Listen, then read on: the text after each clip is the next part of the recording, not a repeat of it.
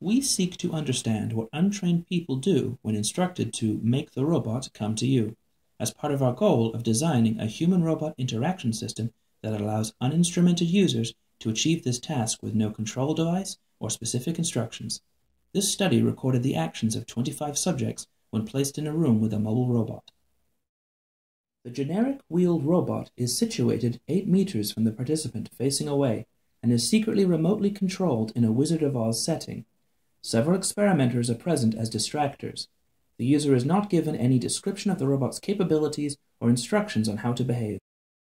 We observe 2 distinct phases of user behavior. First, users acquire the robot's attention.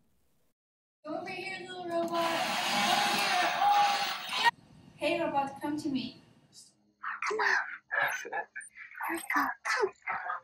Come, no one's gonna hurt you.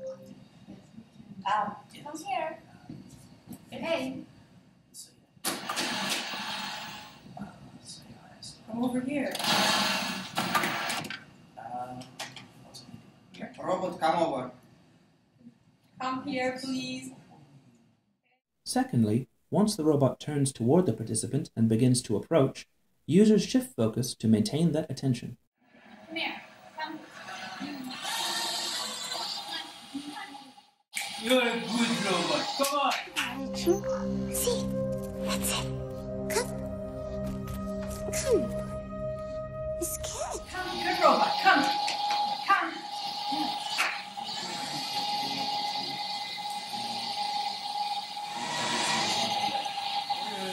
Stop. Stop. Good job. Here we go. It's okay. We classified the means by which participants tried to communicate to the robot into both sound signals and gestural cues.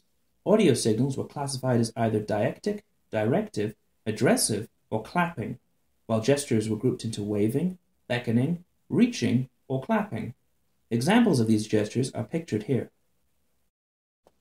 More discussion of these findings can be seen in What Untrained People Do When Asked, Make the Robot Come to You.